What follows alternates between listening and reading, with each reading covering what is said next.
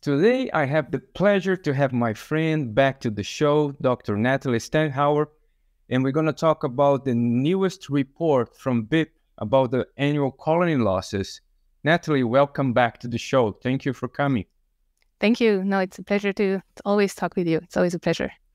So, BIP is going to release the new report, and I was wondering if you can go to those graphics and try to make it easier for the beekeeper to understand what's going on over there and get your thoughts about, this whole progression. So many years collecting data. Where are the trends? What's going on? So let's have a half an hour discussion about that. Let me put the graphic here so we can, how I put this? Here we go. So what we're looking at. All right. So yeah, every year in April, BIP organizes this survey, which we call the Colony Loss and Management Survey. So it's an online questionnaire. It is retrospective, which means that, it's April of this year and we ask beekeepers to remember, what happened in their operation in the calendar year before. So from April 2022 to April 2023. And so it's really the focus of the survey is, the objective is twofold. One is to try to document this mortality rate of colonies, right? What we call the loss rate, which is how frequently do colonies either, collapse or need to be replaced. We incorporate into that loss rates combinations of colonies, right? So if you have two colonies, you combine them into one, that results in a mathematical loss of one colony, right? So all of that is taken into account. And we're trying to estimate what is this rate so that we can follow that year to year. And so we did that in April again this year. And so that's the number one objective of the survey. And we've been doing it since 2008. The second objective of the survey is to try to relate that loss rates with other factors, try to find protective factors or risk factors, so things that aggravate or reduce the risk of this loss rates, right? So we ask beekeepers to give us their colony numbers so we can calculate their loss rates. And then we also ask them, what have you done last year? And we ask all questions under the sun from we used to ask everything at once. So beekeepers had to answer us questions like, the feeding practice that they use, the requeening practices, treatment practices, their monitoring efforts. And now we're trying to make it a little bit easier on beekeepers. And we ask, we go into the depth of one topic every year. And then we ask only very high level questions for the rest of the topics to be able to maintain the questions year to year, but kind of simplify the survey and really going in depth on one topic every year in rotation. So that's the two objectives of the survey. So here on this figure, you can see, and I don't know if you can, you can see my... Before we dive into this, I think I just want to remind the beekeepers how important that is. It takes time. It is a lot of work. I got a lot of people talking to me, especially about surveys. People don't like surveys, but please keep in mind that all these efforts are super important because after all this work, the BIP can come and do those calculations. You can get very interesting data that can be very useful for you, for your operation, and how can you do a little tweaks in your operation and perhaps increase your productivity and perhaps improve things in your operation. So for that, thank you for participating in the survey and all your efforts to help BIP to do their job. Thank you. Yeah, that's a very good point. We can't thank a participant enough, and we know that this feels very repetitive, right? Because we ask people to participate in the survey year after year, but it's really in the long term that this data becomes really useful.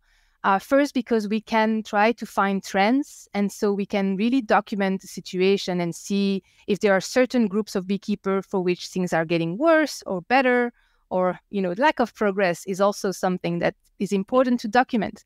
So we are, and this is something that we have been struggling with year after year, is survey fatigue.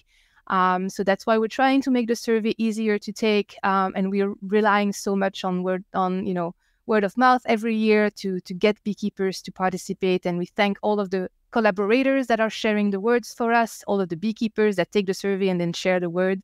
So yeah, we can thank all of you enough. Good. So what we get? So what did we get?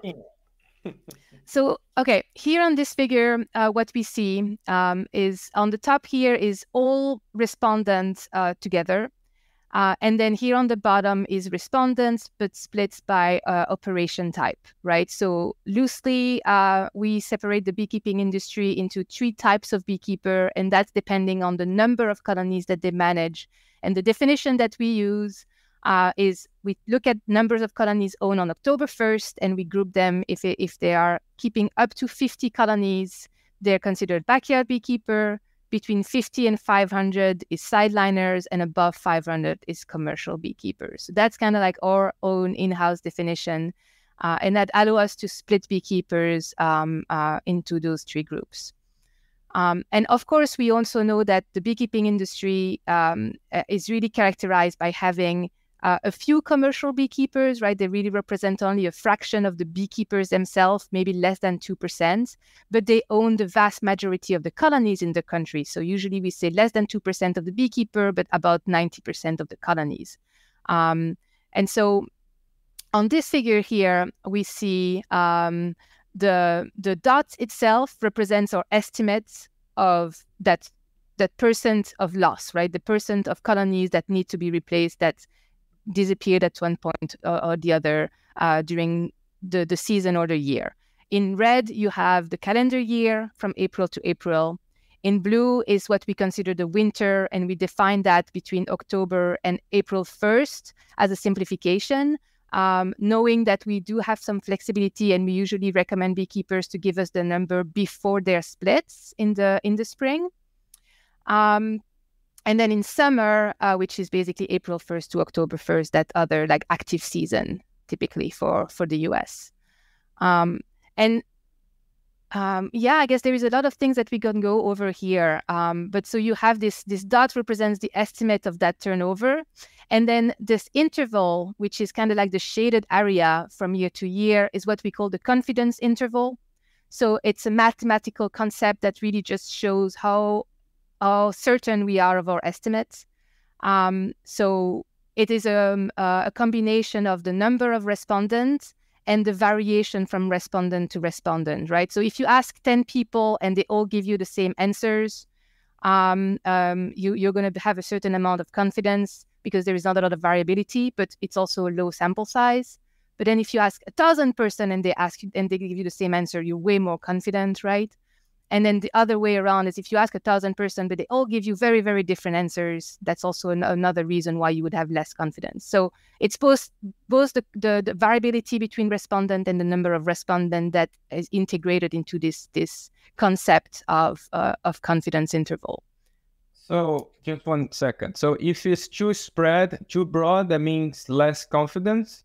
That's correct. That's basically close to the dot means more confident. So when you have, for example, give me one that is low confidence and one. Yeah, so you can definitely directly see how we are more confident about our backyard estimates than about our commercial estimates.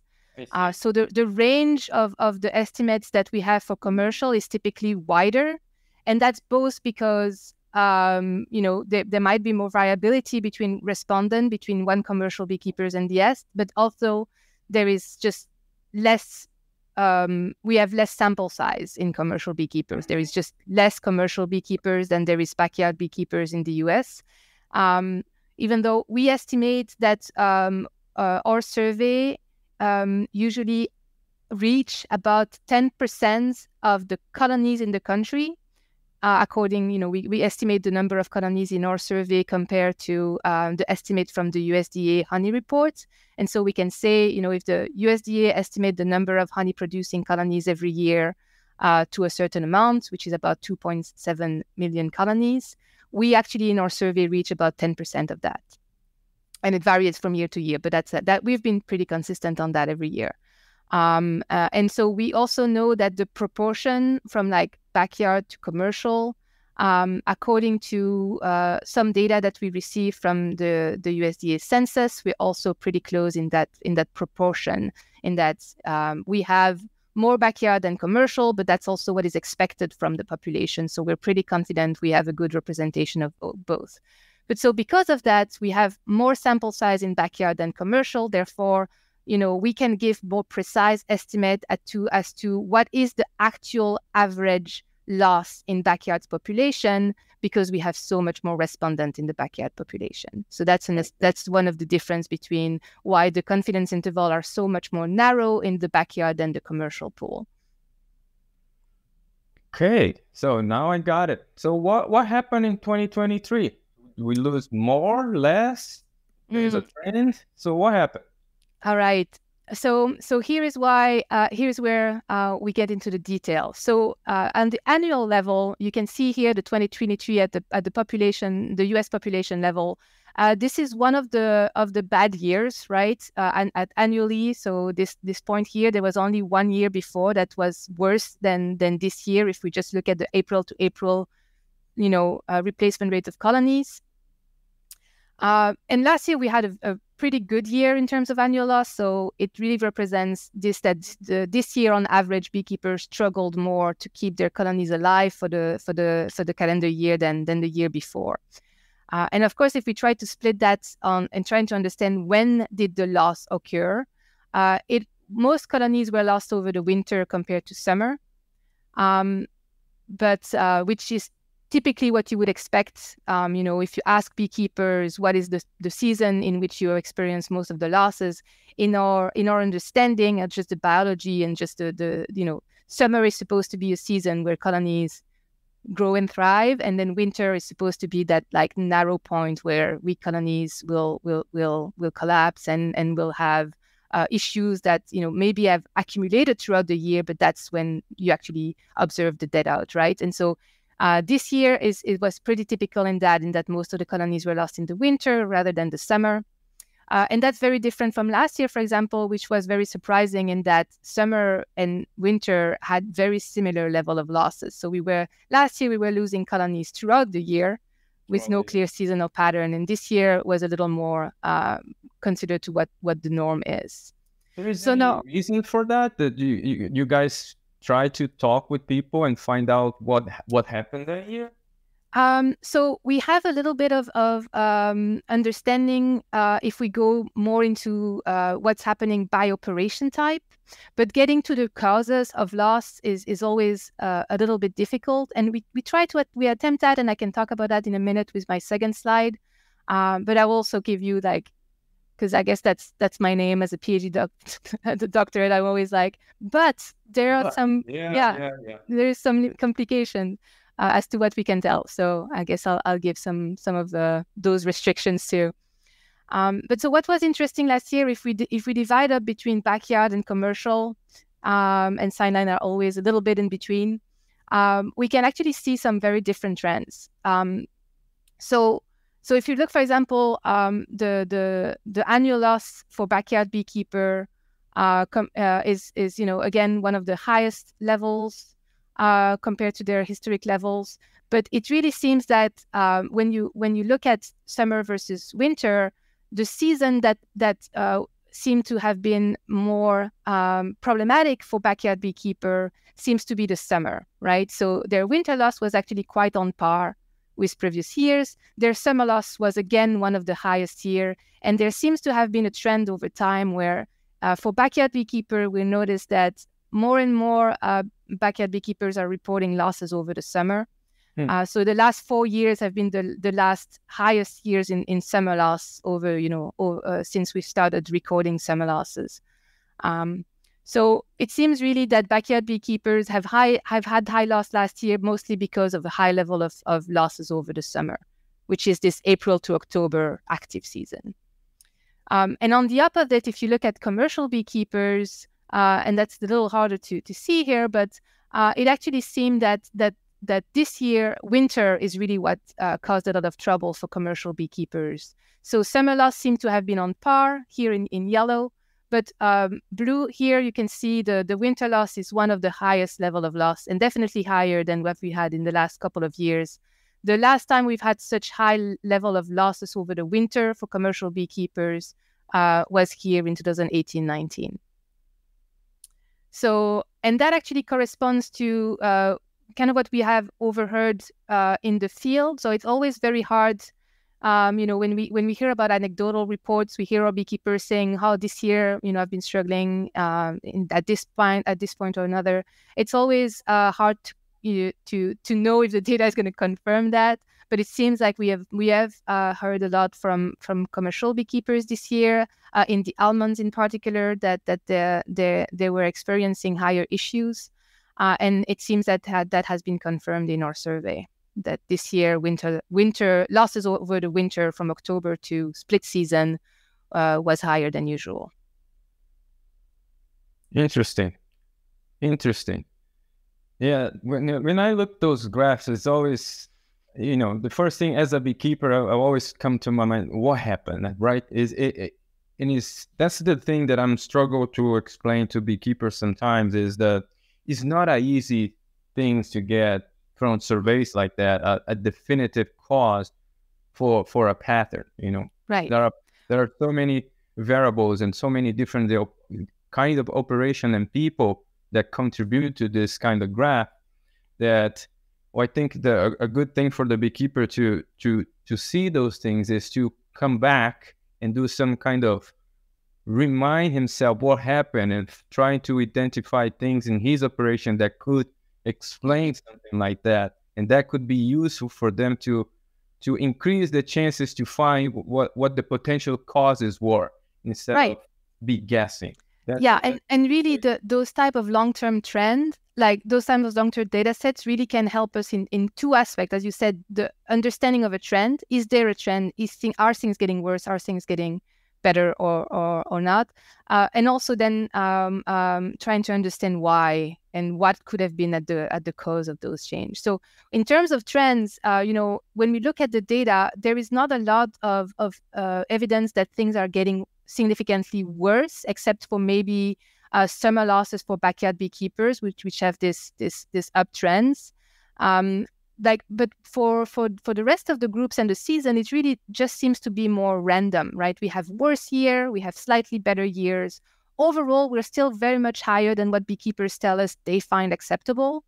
So we actually historically have been asking beekeepers, what do you think is an acceptable level of loss over the winter? We started that in 2008, and we've continued to ask that question ever since. And it's really interesting that we actually can see that, they started by telling, in 2008, 2009, 12% is acceptable. Then they went to 15. Then now we're actually closer to 20% of what they consider acceptable over the winter. And so you can see that with average rates of like 30 or more, we are definitely higher than what beekeepers consider acceptable. But it also doesn't, it doesn't go significantly worse from year to year. There are some good years in the mix, even though what we consider good year is still higher than what beekeepers consider acceptable. So I guess we have to see what we consider a normal rate of loss. But if you want to go into the cause of loss, we actually ask our beekeeper to report. The actual phrasing is, what was the most prominent cause of colony loss, in your opinion, in your colonies over the summer and the winter? We ask for now both season. And we got those data for 2023. So bear with me, because I know I love visualization and graphs. And then I know a lot of beekeepers tell me, they're getting fatigued by all my graphs, so I'll try to follow to explain here the visualization. I'm gonna make it bigger for us. Let me take us out of the equation here. Just one second. Here we go. All right. So basically, what you can see here is the proportion of beekeeper that selected one answer in the question, what was the most prominent cause of loss in your operation? So in orange, you can see the summer. And in blue, you can see the winter. So every time, again, this is the proportion of beekeeper that selected one answer. So the arrow here shows you that proportion, and then this range here basically is the same as the previous graph. It shows us how confident we are of that estimate. And the way we get to that data is actually a bootstrap analysis. But basically, it's just how confident we are. If we take our data and then we mathematically say we're going to take 1,000 re-subsample at random of that data and see how frequently we get one answer or the other, and that gives us an idea of that variability in our respondents. And so that's how we get those confidence intervals. So again, we are more confident for backyard beekeepers because there is so many more backyard beekeepers. And so the replication, the sample size, the number of respondents is bigger in backyard beekeepers. But still, we can still see very clearly like ranks. So we can see like the top one, right? What was the most often reported cause of colony loss by season? So you can see that, for example, if we look first at winter in blue, Varroa was the number one cause of loss reported for backyard beekeeper at about 38% of respondents. Responded Varroa was a prominent cause of loss. Sideliner, again, Varroa is the number one cause of loss reported over the winter, with more than 60% of sideliners said Varroa was an issue. And commercial, again, Varroa was number one, again at 65% or more of commercial beekeepers identifying Varroa as the most prominent cause of colony loss in their operation. And then, second option was weather for backyard, and then both, queen issues and starvation for sideliners, and here queen issues and weather for commercial beekeepers. So it really shows us that if we ask, what keeps beekeepers up at night, what are the issues that they're worried about, it's Varroa, queen issues, and adverse weather events. And that's where they attribute most of the colonies' issues and most of the loss of the colonies in their operations. Nathalie, I have a question for you. Mm-hmm. It's a personal question, and I always bring this up. In this channel, people always asking about these things, and I always like to touch base on that because I have issues with pesticides, as everybody knows. And I'm wondering how people here quantify pesticide loss. It's just kill and then it's considered a pesticide thing, or there is any ways to put in the account, sublethal effects of pesticides that make them more susceptible to everything else that is there. Right. So the way we ask the question is, I can actually even show the question if you give me a second to find it. Take your time, because I'm convinced pesticides make much more damage than what we know, or we are able to quantify or have funding to quantify. I'm always going to bring this topic here in my channel. So if you've taken the survey online, this is the PDF preview, and here is the two questions, right? Yeah. What factors do you think were the most prominent cause of colony deaths in your operation in summer or winter? And here is all the options for the multiple choice, and beekeepers also have the choice to enter something open-worded, and then we recategorize those in the existing categories, if that makes sense, or we add extra categories if they're not, if they cannot be merged with previous. So I want to say first, so that in the visualization that I showed you before, there is less groups, because in order to simplify the visualization, we decided to focus on all of the entries that had at a minimum of 10% response rate. So basically any option that was chosen by 10% or more of any group, either backyard or sideline or commercial, is in this visualization. So if one option was not chosen by at least 10% in any group, then we simplified it from the visualization, just try to keep things a little cleaner. But so you can see in the option, we actually have pesticides divided between non-apicultural pesticides and apicultural treatments. Right. So that's the way that we can separate both. And so non-apicultural pesticide is the one that made the figure, and apicultural treatment did not meet. So less than 10% of beekeepers in any of the group chose that as an option. So that gives us already an idea that here, when you see that, here is probably close to 5%. It seems to be a little more prevalent in the summer than the winter for backyard beekeepers. Again, here for sideliners, maybe 10% in the summer. 10% of sideliner beekeeper report this as a cause of colony loss in the summer compared to winter. And here in commercial beekeepers, we actually have close maybe to 30% of commercial beekeepers report non-apicultural pesticides as a cause of colony loss in their operation in the summer and a little less in the winter. And then again, to answer your question about, is this bee kill, is this sublethal effects? It's very hard for us to know because we don't have a documentation of all of the causes of loss. It's really, the interpretation of this question, right? So is it considered a prominent cause of colony loss by beekeepers? So this is not us actually saying this is the amount of colonies that were dead because of this one cause or the other. This is for us a way to estimate the perception of beekeepers as to the different issues. And so we can use this to see how the perception of an issue has changed over time. And one of the things that we have noticed over time is how Varroa has always been a concern for commercial beekeepers. So even if you go back 10 years ago, when we first started a survey, Varroa was the number one cause of colony loss cited by commercial beekeepers.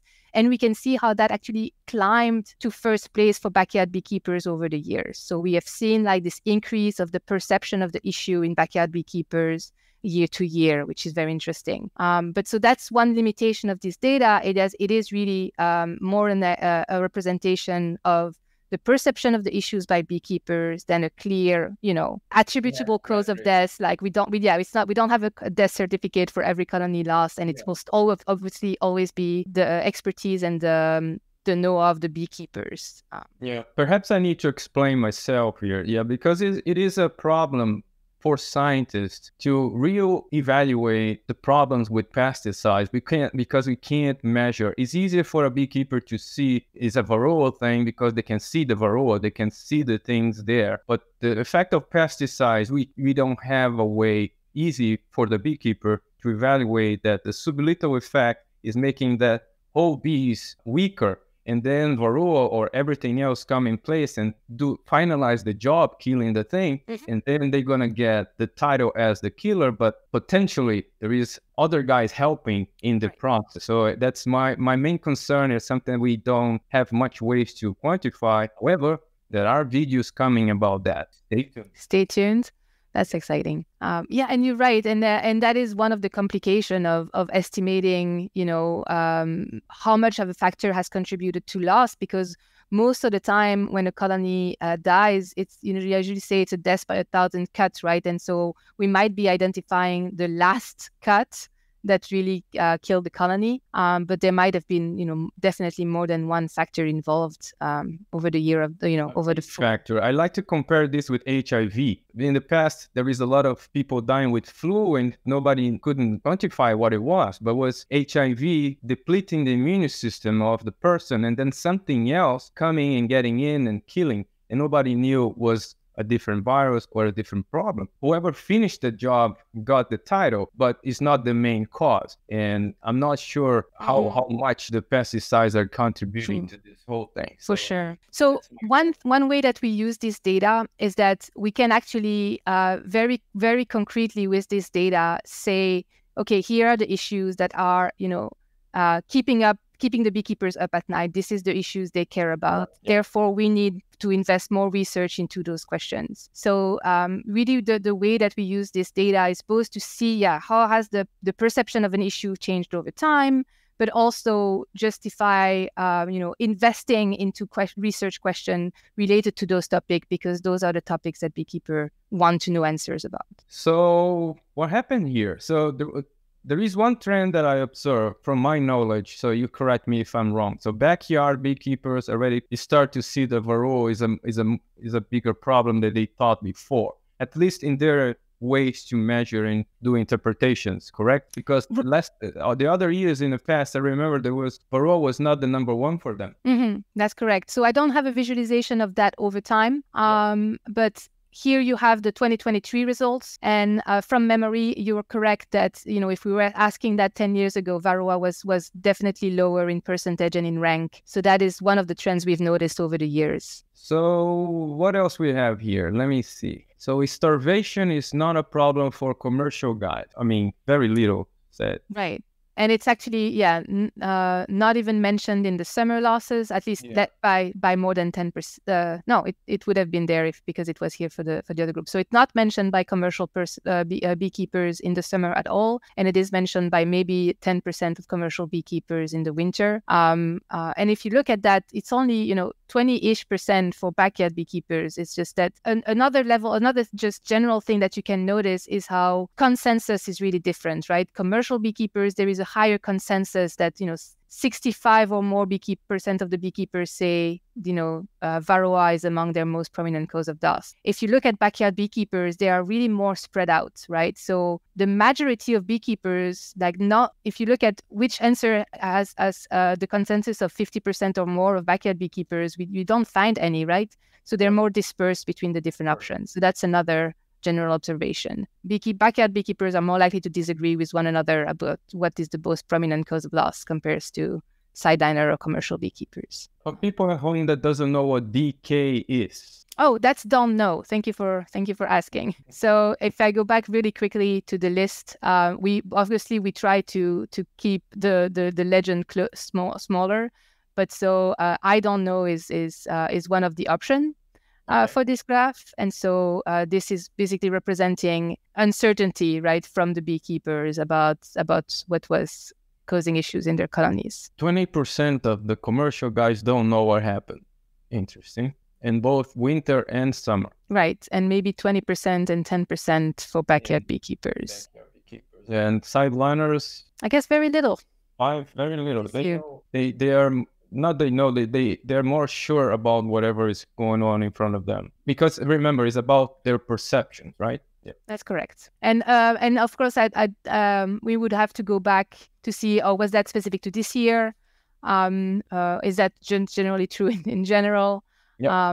I know that a lot of beekeepers this year, and that is actually something that I am very curious to compare this weather here in 2023 with previous years, and that is something that we're going to do for our peer review article that we're going to prepare over the summer and try to submit later this year, is to see how that compares with previous years and see, because we have overheard anecdotally that a lot more commercial beekeepers blamed adverse weather conditions over the winter. And so we want to know if 2023 was indeed a year where adverse weather was higher and more highly cited than in the past. It is an interesting subject because when you look at the backyard, you see the trend.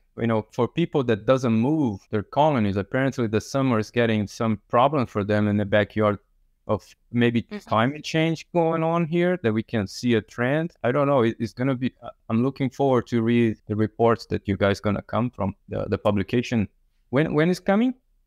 Oh, so we are working on the publication over the summer. But you know how, submitting peer review publication is always kind of like a long runner, a long race, right? So we have to submit it probably later this year, and then whenever we get reviews back, we'll try to submit the final peer review as soon as we can.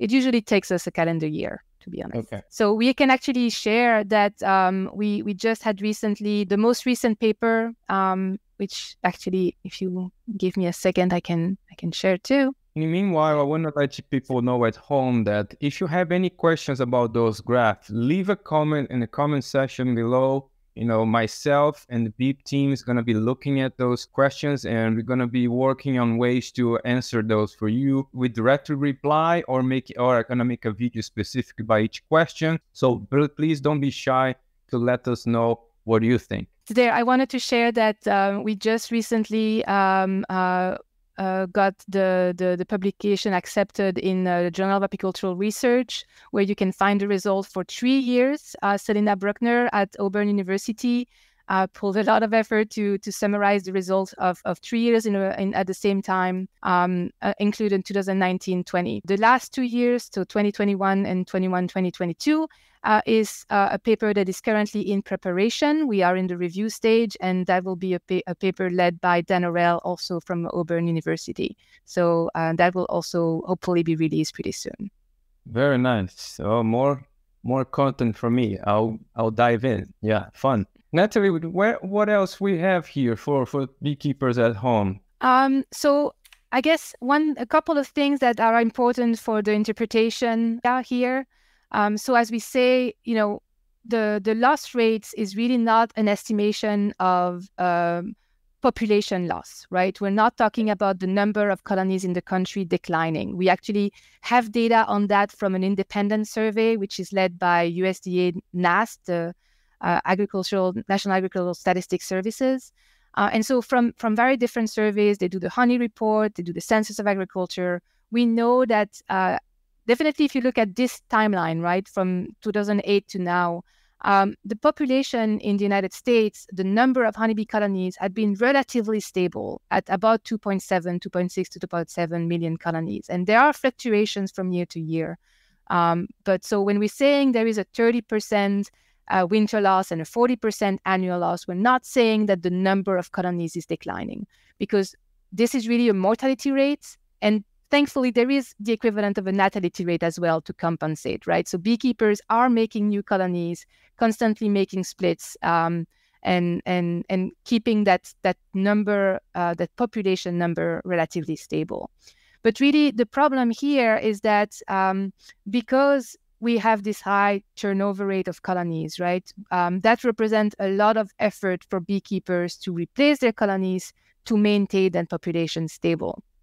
So really, when you see a 40% turnaround, what you really should see behind that is the fact that, backyard beekeepers that have to replace 40% of their colonies on average, and obviously some of them much more than that, are more likely to get out of their hobby. Commercial beekeepers are going to have a harder time of being economically sustainable and viable. So it's really represent hardship for beekeepers to fill in their contracts and the pollination demand, which keeps increasing year to year. So this is really what this loss rate represents. And one thing that I want to point out too is we know honeybees are not native to the United States, but in a way, even though their biology is so different than the native bees, and we definitely cannot use honeybees as a representative of all the other pollinators out there. It is still very interesting to see that this species, which is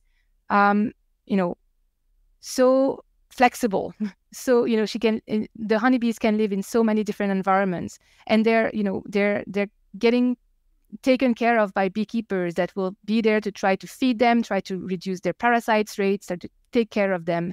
And despite all of those efforts, we see those high turnover rates. So I think it tells us a lot about our environment and the difficulty to keep things alive in our ecosystems nowadays. That this species, which is specifically flexible and cared for, and we're still seeing those high mortality rates year after year. So even though it's not a direct representation of the mortality rates that we can expect in other species of bees and pollinators in general, it goes hand in hand with just the general diversity issues, right? So, and might tell us a lot about the quality of our environment. You said it all. Okay, Nathalie, thank you very much for your time, for the work of BIP, your work with the people there. Say hi to everybody, to me over there. Looking forward to see more results, and whatever you guys can dig from this data, please let me know. I'll be happy to share here in the channel. Thank you so much for your help in sharing all of that good data with beekeepers. Thank you.